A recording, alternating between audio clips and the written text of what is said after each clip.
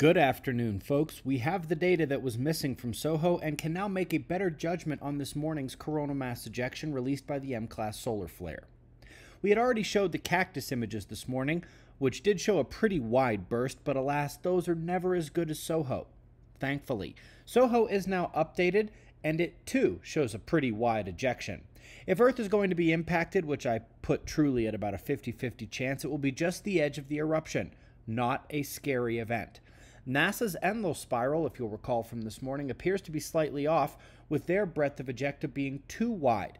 And now, NOAA's Enlil spiral is updated too, but this may be too conservative, as it shows a 99% miss.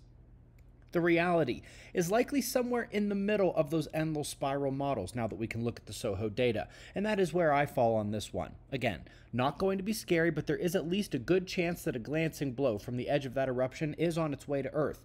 We will learn the truth as this week unfolds, and I'll see you in the morning for the daily show. Be safe, everyone.